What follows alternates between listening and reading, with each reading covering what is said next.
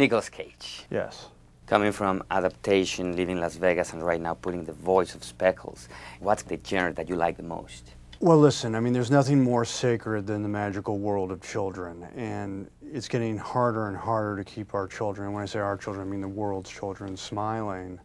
People are losing their jobs, families are tense, you know, so anytime I have a chance to give a family something to look forward to with the children, that to me is my favorite thing to do. For personal interests, I genuinely care about kids, and I feel that if I can apply myself making movies like this, then I'm doing something right.